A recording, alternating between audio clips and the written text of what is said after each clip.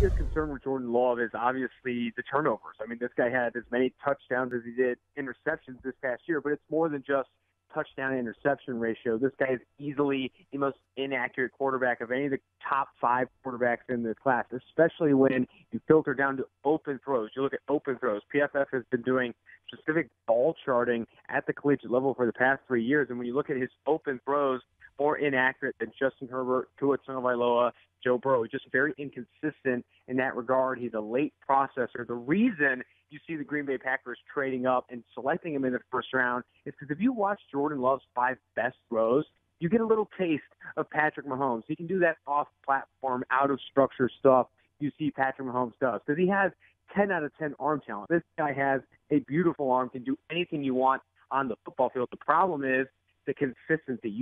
His 5 worst plays are some of the worst plays you'll see at the collegiate level from the quarterback position, and he did it at Utah State in the Mountain West, not against top-flight competition. There are a ton of concerns with Jordan Love, but all it takes is one quarterback coach, one front office that thinks they can get those 5 best plays from Jordan Love all the time. They can turn him into that next Patrick Mahomes. I think that's what the Green Bay Packers think they can do by sitting Jordan Love behind Aaron Rodgers, maybe for a year, maybe 2, and developing him into this premier starter.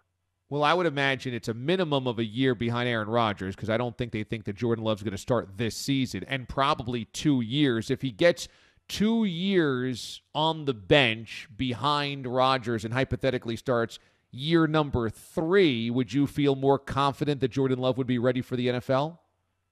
I think he'll be a better quarterback if he sits on the bench behind Aaron Rodgers, adjusts the speed of the NFL, get some preseason and practice reps in. I think he'll be a better quarterback then, but will he be better enough to be worth this first-round pick? That's where you really have to decide, was this worth it? Or would you have been smarter to build around Aaron Rodgers, maximize this admittedly tight window you have with this 36-year-old quarterback to win a Super Bowl?